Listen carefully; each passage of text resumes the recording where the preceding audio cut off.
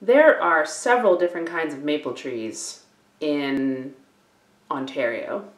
In the North Bay region, we have 6, if you count the Manitoba maple, but 5 that have simple maple leaf-shaped leaves. The 2 most mapley are the sugar maple and the red maple. The sugar maple has smooth sinuses and very few teeth. And the red maple has sharp sinuses and lots of teeth. A teacher once told me, smooth like sugar, sharp red like blood. Blood red sharp. I don't know if that will help you, but every time I see a sugar maple, I go smooth like sugar, and every time I see a red maple, I go sharp red, and it helps me remember to this day. These are the 2 leaves that typically get the 5 lobes. So 1, 2, 3, 4, 5. And you can see it on the red here. 1, 2, 3, 4, 5.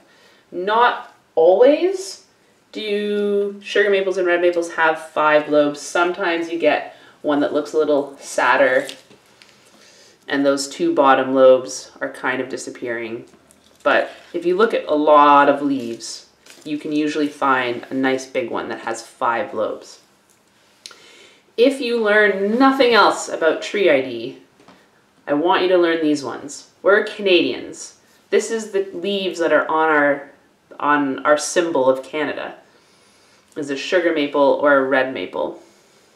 They're not called red maples because the leaves turn red.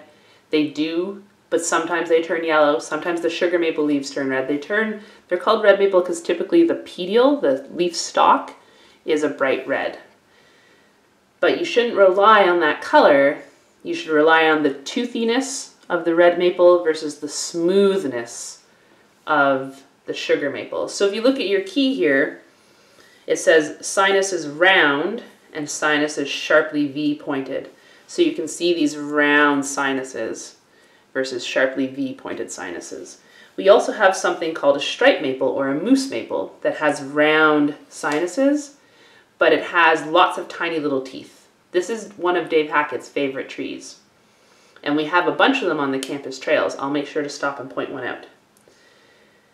And then if we look at the V-shaped sinuses, if we have 5 really narrow lobes, you've got a silver maple. These are common in wetlands and in people's yards because the back of the leaf does have a whiteness to it that makes it look silvery. So people find it quite pretty. It also can grow huge given the opportunity.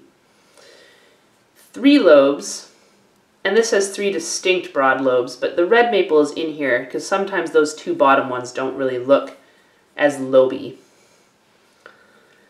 But you have Manitoba maple versus red maple. Not Manitoba, mountain maple versus red. I rarely see a mountain maple that have these 2 little lobes. I don't think I've ever seen a mountain maple that has those 2 little baby lobes. It's always just the 3. I will show you this out in the field because I did not find a mountain maple on this particular leaf picking walk, but they have a much softer leaf, a much more textured leaf. The red maple and the sugar maple, red maple, sugar maple, have this shiny, thick leaf. The mountain maple is a much softer, more textured leaf, more like the leaf of a speckled alder, textured and soft and not shiny. So those are the maples that are wild in the forests around North Bay.